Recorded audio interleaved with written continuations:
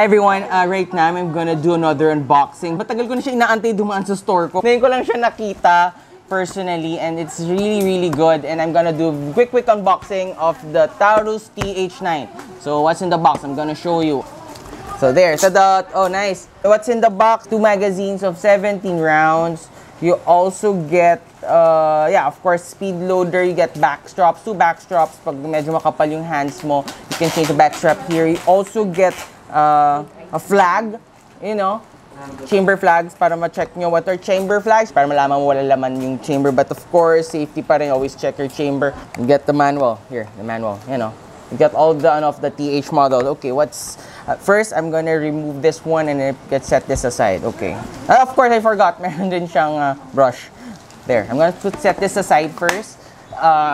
This is very quick unboxing. So what's inside the box, of course, this is the main components. You get 2 magazines and this is 1 magazine there. And what's special about this one is there's this different kinds ng mga Taurus model na medyo nasa mid-range siya.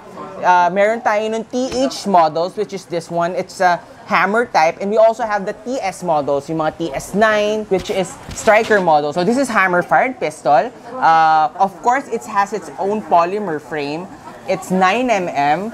It's single action, double action, semi-auto platform. This is actually a full-size model. Meron tayong maikling models na ganito. It has an ambidextrous safety. See? This meron siyang ambidextrous safety. Ganda yung pagka-stipple niya, which is I like about very manipis, not too aggressive. You get the backstrap with it.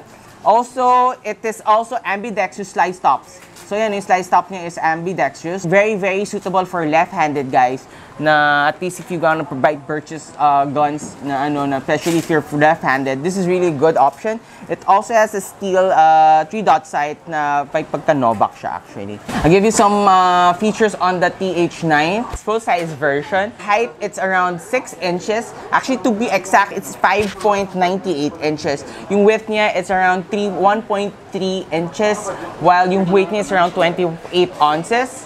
Medyo magaang naman siya. Barrel length niya is 4.27. Yung barrel length niya is 4.27. There. Nice barrel, oh. It has stabilizer here. There's also a stabilizer. It has a Novak sight, adjustable Novak sight rin naman siya. Ito, pwede mo i-adjust yung konti. It also has a tactical rail.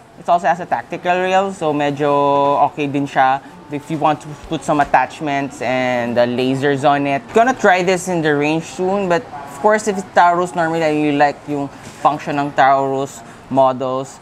Malaki yung niya, pwede rin siguro siya for law enforcement. Like the TS9, which I featured way back. This is the hammer version ng TS9. This is actually a good substitute if you're like looking to a PO9 or a PO7 as easy, or yung mga hammer type na Jerichos. This is a really good substitute. Mid-range yung price. It's around 30,000. You won't go wrong with the price of and yung durability ng Taurus. This one is made in Brazil, so I'm gonna do that spin turn ng Lynx na yan. More details of the unit there. And ambidextrous na. You'll enjoy this, guys. Ganda ng grip, meron din siyang finger groove dito. If you miss finger grooves, okay to. Kasi mostly yung mga lumalabas ngayon wala nang finger groove ng galit. Ito, I like guns with finger grooves.